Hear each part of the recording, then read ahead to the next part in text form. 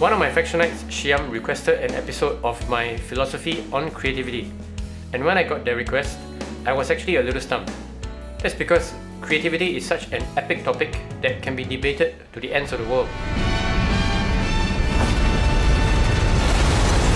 Anyway, I do love Shiam's request, and I'll do my best to share my experience on creativity, showing you some original songs that I've worked on, referencing some of my YouTube videos, and a bit of my journey as a drummer and YouTuber.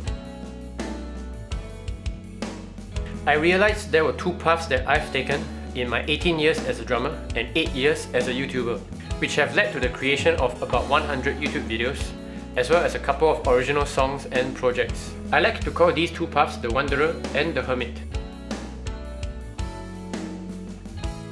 The Wanderer is the person who is curious about everything and has a multitude of interests. They are the ones who get bored if they do something repeatedly, and so they often jump from one interest to the next as soon as the last interest stops serving their wants. And I am something of a wanderer. Before I was a drummer, I learned to play the trombone, the euphonium, the electric guitar, bass, and piano. I eventually settled on the drum set as my favourite instrument, but I still dabble in a bit of everything whenever it tickles my fancy. Incidentally, this interest in multiple instruments led to my first ever YouTube video back in 2012.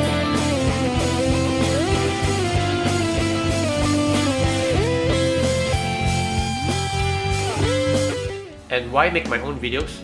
Because I also had a keen interest for cinema. I would get my hands on as many movies as I could, holding my own movie marathons on some weekends. Even though doing YouTube wasn't exactly like making a movie, it allowed me to dabble in putting a video together and leveraging my passion for music at the same time. But even before I began YouTube, my life took a 180-degree turn, and in true Wanderer fashion, I quit music in pursuit of something else. The year was 2010, and I was a student at Berklee College of Music, one of the most prestigious music colleges on the planet. Ironically, my time as a student at Berklee actually eroded my passion for music, and I let my passion for a computer game, which I've been obsessed with, take over. So I quit Berklee, sold all my music gear, and proceeded to pursue becoming a professional StarCraft 2 gamer. But that's a long story for another video. To summarize, I failed to win any major tournaments in my 2 years of trying, so I eventually quit that gaming life and picked up music again. That's when I started that first YouTube channel in 2012, and in 2013 changed gears and opened this educational drumming channel that you see today. So what has that whole StarCraft saga got to do with creativity anyway? During my time pursuing professional gaming, I learned what it truly means to be self-taught. I couldn't hire a teacher to teach me on a regular basis. There were certainly no educational DVDs on StarCraft, and the few online tutorials that were available don't go into the details of what to practice, and especially how to practice it. You see, at that time, StarCraft esports hadn't blown up yet unless you were living in Korea. So I had to analyze how the pros played and compared it to what I was missing. There was no way to know whether what I was doing was correct or wrong. I had to do it anyway. I invented exercises to practice mechanics such as keyboard and mouse, speed and accuracy, like this target practice I did with Microsoft Paint.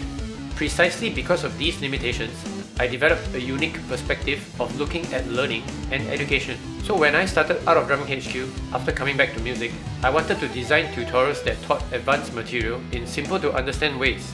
I also wanted to design tutorials that taught progressive music, because I realized that there weren't any educational videos on prog metal on YouTube, and I wanted to help others learn this material more quickly. My passion for gaming, movies, drumming, and education also culminated in this video.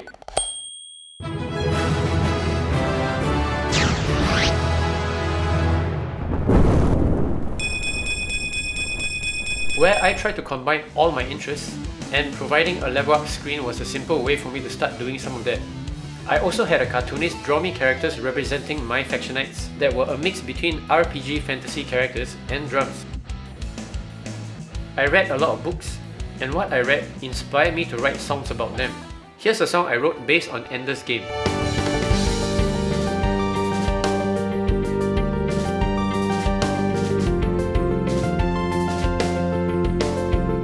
I wrote another song inspired by Neil Gaiman's short story Sweeper of Dreams.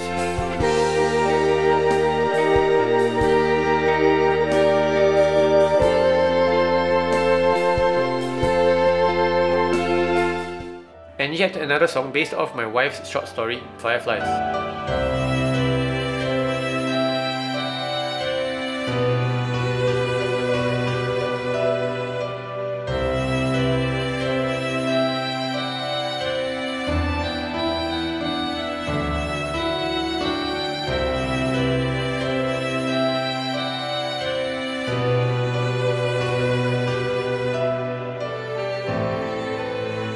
Having a multitude of interests kind of makes you a jack of all trades and a master of none. But it also allows you to gain fresh perspectives that you otherwise would not if you were still pursuing the same topic. You'd literally be getting outside the box to think out of the box.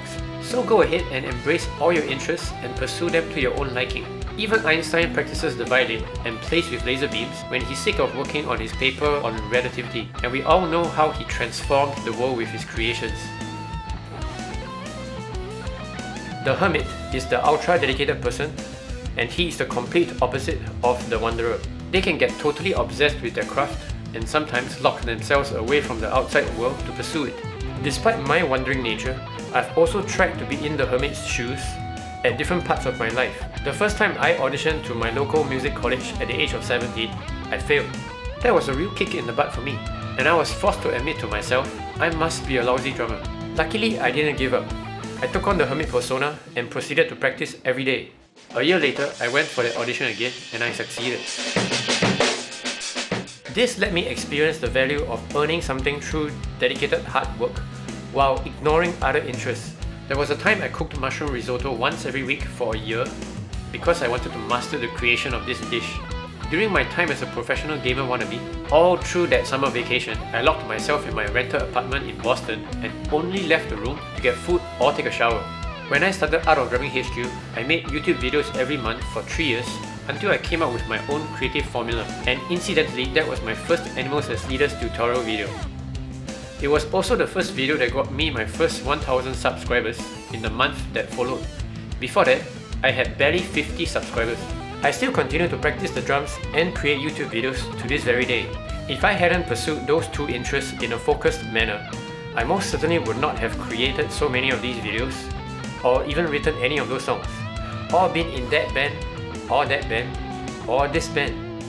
Dedication and focus can certainly be a powerful ally when it comes to creativity, because if you dedicate yourself to just one topic for the longest time, only you are going to see deeper and further than anyone else in regards to that topic. Charles Darwin's book, The Formation of Vegetable Mold Through the Action of Worms, is the result of his 40-year study on earthworms. Now talk about ultra dedication to a single topic.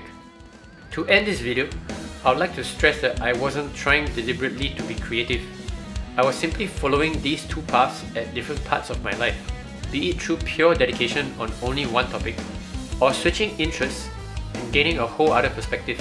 These paths naturally helped me to express my own creativity. I think I'm something between 40% wanderer and 60% hermit. How about you? Or do you think you're entirely on a different path? Let me know in the comments down below. I hope this video inspires you to follow your own path to creativity, and in the meantime, don't stop dreaming and don't stop drumming. Of course, unless you're sick of it.